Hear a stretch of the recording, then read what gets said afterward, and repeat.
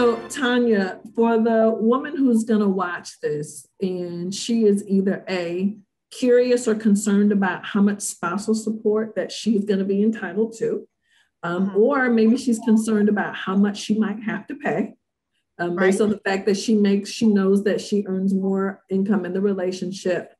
Right. How do you get a sense of what that number is? Okay, well, you know, with spousal support, which is different from child support, because child support, we have a child support worksheet, which is a calculator, and you put in the wife's income, the husband's income, daycare, medical expenses, private school, etc. That is a finite number that is calculated by the child support worksheet or the calculator. Now, spousal support is based on need, ability to pay, length of the marriage, what caused the breakup of the marriage, and it is completely within the discretion of the court. So that's pretty serious. And there's a couple of different types of spousal support, okay? Let's say someone in a scenario like you, that they've been married for a number of years, 20 years, 25 years, 30 years, that particular woman is going to want spousal support for life or until she gets married again, whichever comes first. I had one lady, she had been married 35 years, right, and I had her a very nice spousal support package, and she met some man and she was like, girl, he's worth it. I was like, okay, girl. So, you know, if they get remarried, it stops, but there's lifetime alimony or spousal support. Those are the same thing, okay? Or there is alimony that you may ask for a certain period of time. So let's say if you were married somewhere around 10 years, the likelihood of the woman getting spousal support for the rest of her life are not great. I would typically ask for spousal support at least for the length of the marriage, and I'd ask for more than I'd expect to get. Right. So depending on the husband's income and the need, and I can figure out the need a little bit from the lifestyle that they've lived, because the main reason why the woman wants a spousal support is she wants to maintain the lifestyle at least for a certain period of time. Right. So for instance, depending on what the scenario is, I may ask for spousal support for 10 years at $5,000 a month, or I may ask for what's called rehabilitative alimony for a short period, for a shorter marriage. Let's say you were married for 4 years, but then when you got married, you were already working before you met your husband. When you got married, he wanted you to basically quit your job and do things around the house, or quit your job and take care of the children. Raising the kids, right. But you have a degree and you have skills, but you've kind of been out of the work game for a minute because you've been, you know, taking care of the household, the home, the kids. Some people do that and they don't even have kids. You know, the man wants them to take care of the home. So I asked for rehabilitative alimony, which is a certain amount. Again, I'll just pick a number, typically higher than I expect to get, for a certain period of time. So if you've been married 4 years, I may ask for spousal support in the amount of $2,000 a month for 4 years. That's rehabilitative, so that the woman can get time to get herself back acclimated, back into the workforce, back doing whatever she's qualified to do. So it's a little bit, I wouldn't say nebulous, I would say fluid. It depends very specifically on the facts and circumstances of the case. So there's not a cookie cutter for spousal support. Now, ladies, if you are the breadwinner, we are not trying to pay this man money. It's hard for me to fathom allowing, see, we're so supportive.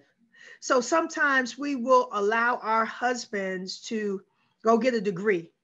Okay, so I'm working, I'm going to let you go get a degree, and I'm going to be taking care of the children. And then I'm going to allow you to kind of get yourself together. Then, of course, he gets himself together and something happens. We need the divorce. We got to have it. But what you can't do is just allow this man to kind of not contribute. If possible, you can't force someone to have a job, but he can't force you to stay married either. Okay. Only one side needs to want the divorce. It's not mutual. So he may have a great life living under you and you're taking care of everything. So you know, you're going to have to pay some support. Now, I will tell you, there is not a judge that will admit this, but I will tell you that I've seen cases and I've had cases where men have wanted spousal support, and it's harder for them. Just because they're a man and depending on the judge, judges bring with them, when they have discretion, their own personal beliefs and prejudices, you know? For sure. Yeah. So if you're if the man is seeking spousal support, it may be difficult, but it is certainly not impossible. I got a man spousal support before, but it's much less. I think if the tables were turned, you know, it would have been a greater award. But you have to, before you file for divorce, you got to kind of start pulling back on some of these expenses that you're allowing him to run up.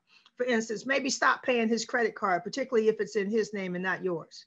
Put your foot down. My goodness, say, you know what? I am not going to keep paying this credit card and you're running it up and doing whatever you want to do. I'm going to stop. You need to get a job. You know, it might be some fireworks, but you've got to, you know, slowly kind of cut some things off before you file. If you can stand it. Some people like, I got to file now, but you can't sit here and pay for everything and then file divorce and then expect him to not get anything. Now, adultery is a bar to alimony. Okay.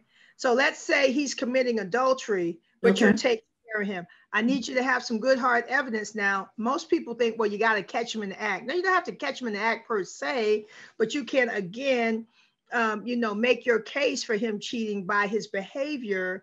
And maybe you have some, you know, receipts or something, or maybe he stayed out overnight, or he's got a pattern. There's certain behaviors that lead one to conclude that there is an affair going on. So what I hear you saying is, if a woman is the primary breadwinner, and her husband, who would like spousal support, he is cheating. That if he is cheating, that means that he is not entitled to spousal support. Is that what I hear you saying? Yes. Now she would have to allege in her complaint for divorce adultery. All right, and have some evidence. Right. Yeah. Yes. You can't just say it. You're going to have to be able to prove it. You can't just say it. Right. You can't prove the act, but you can prove from the behavior that is going on. Now, let me tell you something. There's a difference between, like, there may be some spousal support on a temporary basis while the divorce is pending, right? Okay. So that's not, sometimes that you got to make your case. So sometimes you may have what's called a rule nisi hearing, where you have a hearing to set things up on a temporary basis while the divorce is pending. Now, if you've got your good, strong evidence then, which of course I recommend gathering your evidence before filing, you know, you could prove that, and then very likely he won't get anything. A judge will say, sir, you need to go get a job. But there may be some times when maybe you don't have all that proof there. There may be some on a temporary basis, but you know, if you're the breadwinner, let's get that private investigator to get that information we need, you know, because we are not going to be paying someone to cheat on us. Right. No, we're not. No, we're not. So Tanya, let's set expectations here. So let's assume a woman has followed your advice. She has been very intentional about gathering all the information, collecting everything. She is your organized client. You know, you'll give her a gold star because you're so pleased with her. Right. Assuming that she's got her stuff together, can you give us an idea of about how long an average divorce takes? Assuming, again, they're organized. All right. Now, let's assume she got all her stuff together and she hadn't changed her mind. Because let me tell you what men do when we gather our stuff and they somehow figure out that we got our stuff together. Oh my God, they get rid of the girlfriend and the love affair starting. Here are the flowers. He's treating you just like he did when he met you. Oh, I have these divorces where the lady has the most beautiful slam dunk case, honey. It's about to be on and popping in court. Yes, we are excited over in my office. We got our exhibits. Next thing I know, the client called and said, oh, girl, I slept with my husband. Oh my God. You have now condoned his adultery. You have condoned it. You have killed our case. So we're gonna have to sit I here. need her to not sleep with her husband, first of all. So what you're saying is, once we've accused him of adultery, we're filing, it's imperative that we do not have any sort of relations with our spouse. Is that what I'm hearing you say? I can't make it any clearer than that. Do not. You are not in a bona fide state of separation if you are intimate with your husband. That looks like reconciliation to a court. To me, yes, it sounds like it to me too. Yes, and so please don't think it's casual. Well, I just wanted to do it one more time before. No, you just condoned all of that awful maltreatment that you suffered. So again, I know you want the question to go one way, but I had to tell you, these are the snafus that come up in real life. These women get weak because we still love this man. And so if he realizes, I mean, I had a case, so good with the adultery. And then the woman and her husband, he's smart.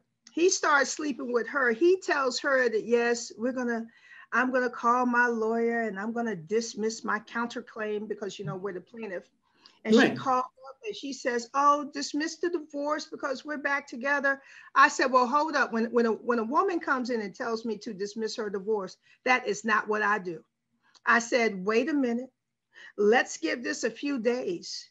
I said, and has he contacted his attorney as well? Because listen, you can dismiss your divorce, but if he filed an answer and counterclaim, the case will go forward on his counterclaim.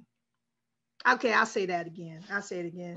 When you file for divorce, you file, your husband served, he files an answer and counterclaim. Right. You said this, but now he's saying, no, it's this. Yeah. Right? So yes. So he's saying what he wants out the divorce. He filed a counterclaim. Absolutely. Please don't sleep with him and come in and tell me to dismiss your divorce. I am not, because unless he dismisses his counterclaim, you can dismiss your divorce, but the case will go forward on his counterclaim. On his counter. So in that scenario where the woman had all the ducks in a row and we had the best evidence. I'm not even going to tell you how good, but it was good. It was good. And that man said, you know what? Let me get this together. Next thing I know, he's treating her good. And she's like, oh, it's just like old times. I'm shaking my head. And then she says, dismiss the divorce. We contact his attorney. His attorney had not heard from their client at all. In fact, his attorney said that the husband wanted to see what her discovery was before he dismissed his counterclaim, after he slept with this woman a few times. Right.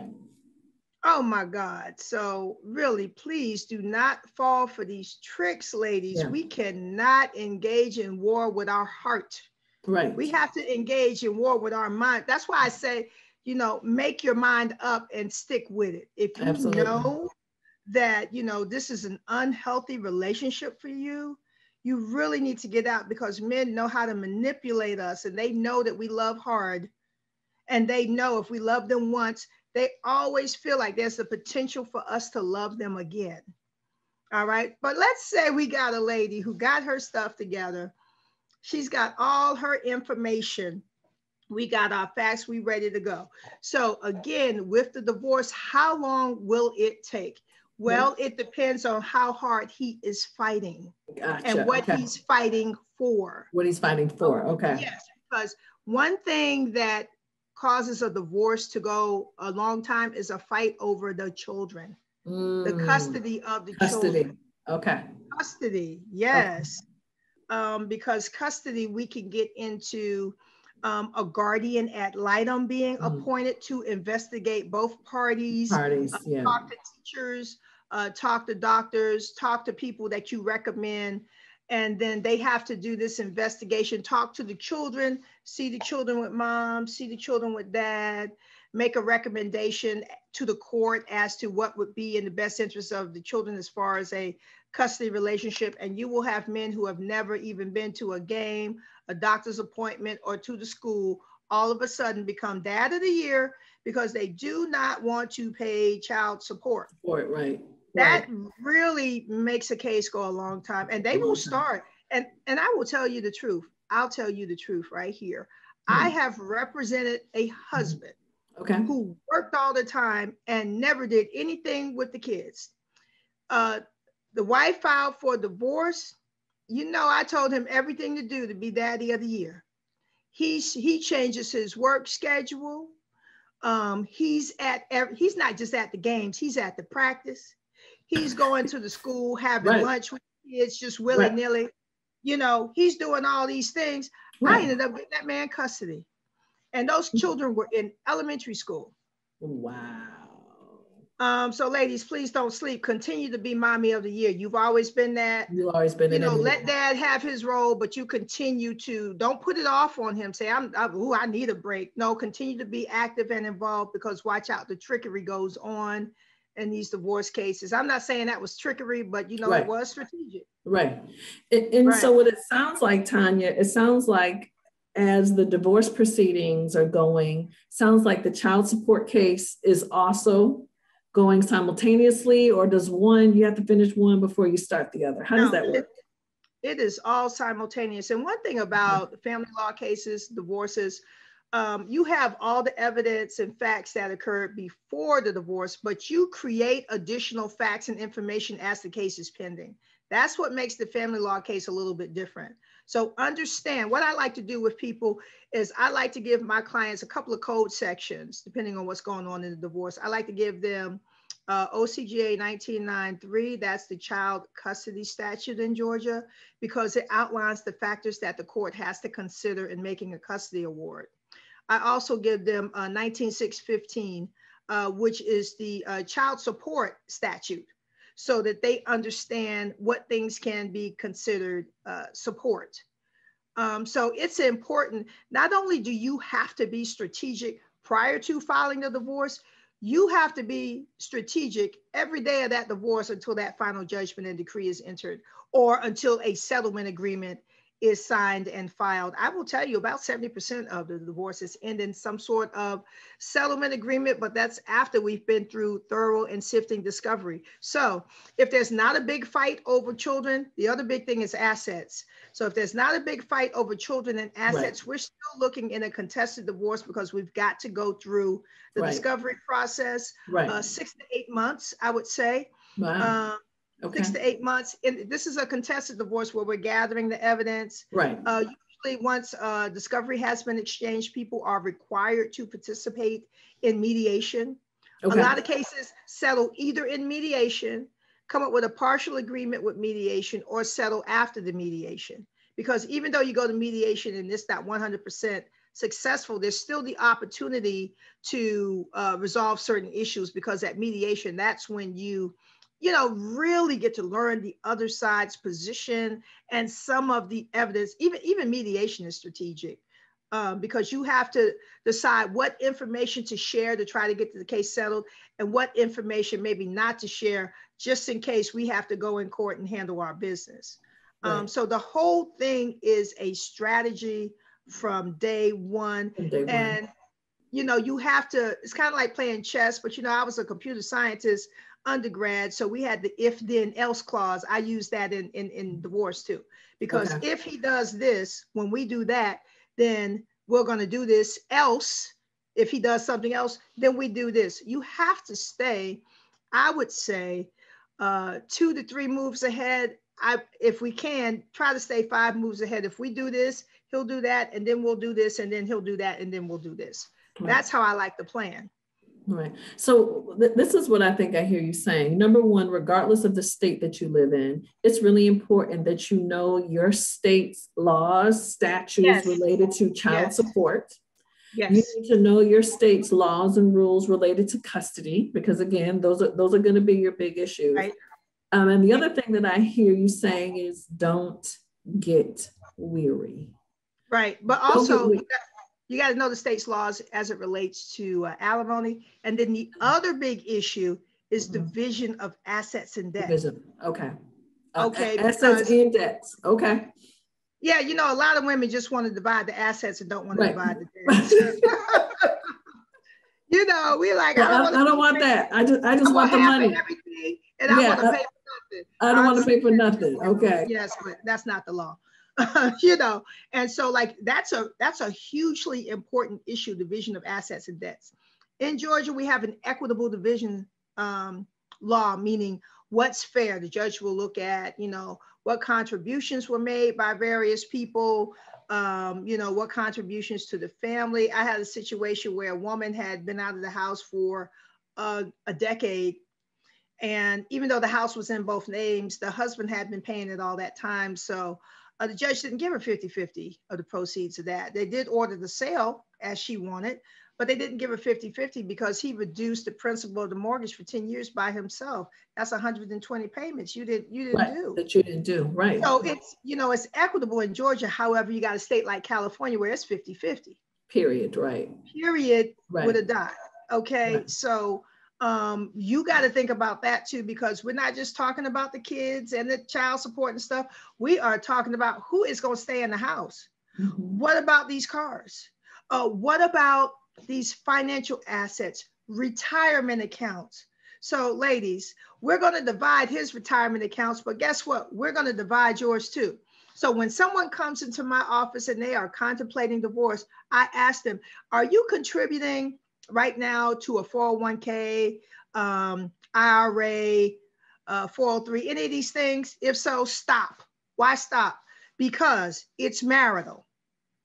Right. So if you wanna put $2 in and you okay with giving him $1, right. That's fine. Right. I tell them to stop until the divorce is over. Because you have to be strategic. You can't sit up here and continue to build an asset during a divorce that you got to divide with this man. Or if you don't have to divide it, then he's going to get credit for his portion that will offset on your portion of one of his assets. So then we get into the math. See, the math is very important in these divorces. And we got to look at that too. You know, because like, let's say, for instance, you are the breadwinner, ladies, and you file joint returns, but you all owe for taxes. Right. Please don't think the court is necessarily going to split that tax debt 50-50. Right. When you made most of the money. When you made the majority of the money. My God, right. You made all the money. Right. Right. So there may be some kind of offset there with other assets, but listen, they divide assets and debts. So it's important to know your rights and know what the assets are. For instance, if you know that your husband has a plethora, a portfolio of rental properties, I need you to know the addresses for these properties. At least know the county that they're in. I get women that come in and say, well, my husband's got property. I'm like, where? Because we could do a title search. That's easy. They can't even tell you the county. But we can't do a title search for 159 counties unless you now if you pay me to do that, I will. Right. But I need you to, so when you gathering up all this stuff about bank accounts and stuff, know about these assets too. I'm not talking about just cars and stuff like, I'm talking about intangible assets. The bank accounts, yes, but also where's that retirement account? Where are those real properties? He owns 3 businesses with these partners. Businesses are divisible in a divorce. So if your husband started a business while you were married, or I can argue that a portion before and you helped him to build it, okay, there's going to be a premarital portion and a marital portion that we're going to divide. All right, so the math gets a little intense in these divorces, and you've got to gather all of that kind of information too. What are all the assets, all the rental properties, all the businesses? Right. Are there any assets that are excluded? Any assets? Premarital assets are excluded, of course. Just premarital assets. Okay. If they're 100% premarital, of course, if there's a prenup, you can exclude all assets, whether they were bought during the marriage or after the marriage, if they're in that party's name alone. Typically, if an asset is in both names, it's going to be divisible. Now, some people enter into these prenups and they just waive it all. So a prenup can really only talk about assets, debts, and spousal support.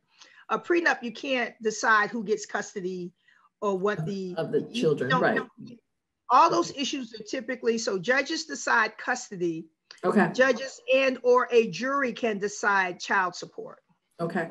So who needs a prenup? So you need to be at what income or asset level for it to be, pertinent for you? Well, it's important. Like if you let's say if you have a lot of assets and you are marrying, just if you have a lot of assets, you're marrying a lot. But what's a lot? Well, I'm saying not like just a regular house, or even if your house, even if you have just your house and your car, but you've worked hard and you like, I'm getting married and I don't want to split. We're gonna move into my house. I don't want to split my house. I don't want to split my retirement. I don't want to split these things. You could have your basic, you work hard and you've got some assets. So it doesn't, any assets you don't want to divide, get a prenup if you can. I've done prenups for some ladies. Yeah. I sure have. I've done postnups too. Right. A postnuptial agreement. Yes. So you need to spell that out. But the, I don't want us to negate the importance of the division of assets and debts. That's huge. Right. And I don't want, a prenuptial agreement to be, a bad word. I don't think it's a bad word. No. Now, if you have you have a really high net worth, you really need to have, if you're getting into a marriage and you have like some kids before and some other stuff or whatever, I think you really, really need a prenuptial agreement. You also, of course, going to need a last will and testament, and depending on the value of your estate, you may need an estate plan. Right. And Tanya, I've also heard about women who have inherited, whether it be real estate, money, or whatever from, parents, grandparents. If you, obviously they acquired it before, but if you inherited that during your marriage, you don't want that to be subject to a divorce. Well, typically it's not. Oh, it's not. Okay. Typically it's not, but you got to watch how you use it. I got a crazy case right now where the client's mom passed away and left a house, but the other spouse is trying to say, well, we use this together in our marriage for thus and so. I made contributions, so now I want part of that house, part of the equity in the house. So So just watch how you use inherited assets in your marriage. Keep it separate. To keep it separate. Understood.